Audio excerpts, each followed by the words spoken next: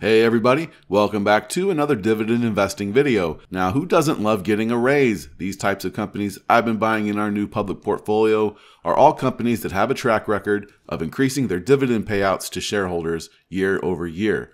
This portfolio is only a couple months old now, but I'm pleased with the dividend raises our long-term dividend growth holdings have announced so far. In fact, just in November of 2022, we've had 3 of the companies in the portfolio announce generous raises. I want to cover these 3 companies in greater detail and show you why I have been buying stock in these companies. I'm Nick, and this is the Dividend Growth Income channel. Thank you for joining me today. I'm not a financial advisor, just a guy who wants to share my love of dividend growth investing and building financial independence with passive income. If you could please do me a favor and smash that like button and subscribe to keep up with future videos, it really helps out more than you could imagine in bringing you quality dividend investing content. Now, these are not my buy recommendations. I'm highlighting what I believe are high quality dividend stocks to hold for the long term. But always remember, price is what you pay and value is what you get. So let's get to it. 3 amazing dividend growth stocks that are giving us raises for November of 2022. Company number 1, Snap-on, ticker SNA. Snap-on announced a 14% dividend raise on November 4th, 2022, and this marks the 13th consecutive year Snap-on is raising its quarterly dividend payment. Headquartered in Kenosha, Wisconsin and part of the industrial sector, Snap-on is an American designer, manufacturer, and marketer of high-end tools and equipment for professional use in the transportation industry, including the automotive, heavy-duty equipment, marine, aviation, and railroad industries. Their tools are sold by dealers, not in retail stores, operating under the philosophy that a customer's time is too valuable to spend going shopping. They have Snap-on franchisees visit their customers directly on site on a weekly schedule with a van loaded with products for purchase. And this has been in business since 1920. Snap-on trades in the low 230s. This is a company that has been performing better than average over the 2022 bear market. Snap-on is up over 6% over the last year. Zooming out, the 5-year performance is 50% and the 10-year performance is 213%. Snap-on is trading at a PE of 13.8, right in line with its 5-year average of 13.6. Of course, it's come up some over the rally that has transpired over the first part of November 2022. While before I thought this was an undervalued company, today it's trading closer to a fair value in my estimation. It's a cheaper company than average industrials company with the sector average of 18.6. Snap-on's dividend yield is 2.77%, which is 11% above its 5-year average of 2.49. This is one indication that the stock could still be undervalued. Snap-on is on a quarterly dividend payout schedule, paying in the months of March, June, September, and December in the amount of $1.62 for a total annual payout of $6.48. Snap-on maintains a healthy payout ratio in terms of both earnings at 38% and free cash flow at 50%, room to grow, and a Simply Safe Dividends safety score of 99. With the recently announced dividend, we are looking at 13 years of consecutive raises and 83 years without a reduction. That's an impressive track record. The 4-year average annual growth rate of 15%, and the latest raise is at 14%, which is stellar. Revenue growth is positive over the last decade. Sales were at $3.1 billion in 2012, and in the last 12 months that number is nearly $4.8 billion. The company does not buy back a whole lot of shares regularly, but they do not dilute shareholders either.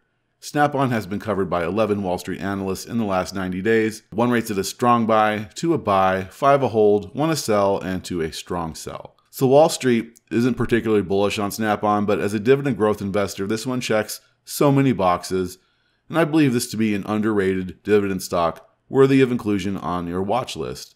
If your portfolio is lacking in the industrial sector, this could have a place, and management appears to be committed to growing this dividend. We've been buying it up in our dividend growth income portfolio and will continue to do so. Company number 2, Aflac, ticker AFL. Aflac announced a 5% dividend raise on November 4th, 2022. This marks the 40th consecutive year Aflac has been raising its quarterly dividend payment. Headquartered in Columbus, Georgia, Aflac is an American insurance company and the largest provider of supplemental insurance in the United States. Perhaps best known for its payroll deduction insurance coverage, which provides financial protection in the event of illness or accident and you have to miss work. Today, Aflac is represented by over 76,000 associates in the United States and over 19,000 in Japan. And who isn't familiar with the duck? Now, Aflac trades around $70 at the time of publishing, but it's come up dramatically in early November 2022 rally, as it was trading at $60 just a few short weeks ago. Aflac is up almost 25% over the last year. Zooming out, we have a 67% price gain over 5 years and a 10-year price gain of 179%. And this does not count dividends paid. Aflac is trading at a 13.3 PE, and this is a few points higher than the 5-year average and a few points higher than the financial sector as a whole, which trades at 10.7. And for its dividend, it's yielding 2.39%, which is right in line with the 5-year average of 2.41%. So Aflac today is looking reasonably valued, maybe fair value based on dividend yield. Now, Aflac follows a quarterly dividend payout schedule the months of March, June, September, and December, paying 42 cents quarterly for an annual payout of $1.68. The dividend makes up 32% of forward earnings, and that's great because we want to see this below 50% for insurers. This is a dividend aristocrat with 39 years of dividend raises. Over the last 5 years, that average growth rate is 10%, and although the latest is 5%, so it could be slowing down, or perhaps there's some caution there due to the volatile nature of the markets and the prospect of a recession. Insurance seems like a place where some people may cut back if there's a need. Revenue for Aflac is consistently in the low 20s. Would like to see them do a better job of growing this going forward, but it is consistent. They have an aggressive buyback program. In 2012, there were 939 million shares outstanding, and today that number is 648 million. Aflac is covered by 13 Wall Street analysts over the last 90 days, 3 rated a buy, 9 a hold, and 1 a sell. Aflac makes a great addition for a dividend portfolio that is lacking exposure to the insurance industry. And there are a couple other strong dividend payers in this business too. And I think Aflac is one of the stronger companies in that sector, and we've been buying it in our dividend growth income portfolio. We definitely prefer buying this in the 50s or 60s, but I'm going to continue to buy this one for our long-term portfolio because we love that dividend growth track record. And this account is mainly focused on dividend growth stocks. Company number 3, Automatic Data Processing, ticker ADP. ADP announced a 20% dividend raise on November 9th, 2022. This marks the 48th consecutive year ADP is raising its quarterly dividend payment. In 2 years, we'll be making a video of ADP becoming a dividend king.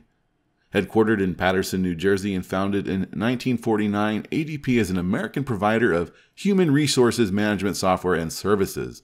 If you work for an employer, there is a decent chance ADP is handling getting you paid and handling things like taxes and benefits. ADP is the largest player in this business with about 10% of the market share, which still gives them plenty of room to grow.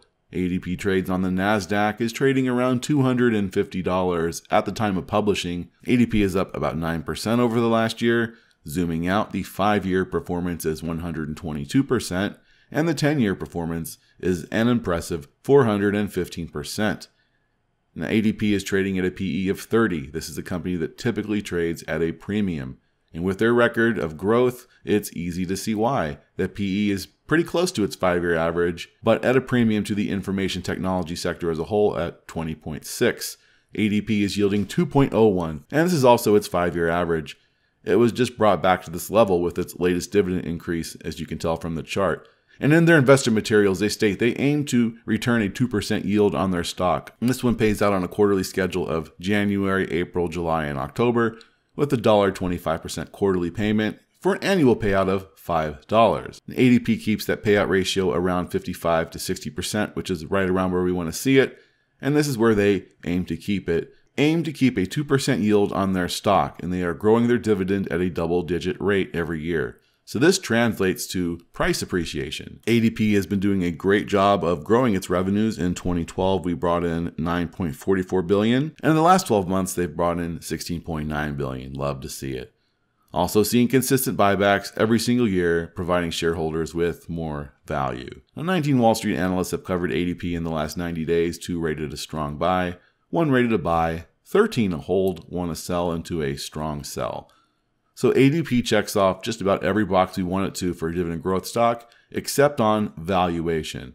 So investors have to decide for themselves if this is a company that warrants a PE at this level. If not, you can determine where you'd be comfortable adding this one and stick it on the watch list and be patient. Patience and consistency will pay off, especially when you are holding long-term compounders like ADP. Thanks for sticking with us, folks. If you could please like and subscribe. I'd like to see me do more in-depth look at any of these, including evaluation, and let me know in the comments. And please check me out on Twitter at DivGrowthIncome, and let's connect. For full disclosure, I am long on all 3 of these companies. Thanks again. You guys are awesome. And until next time, keep investing.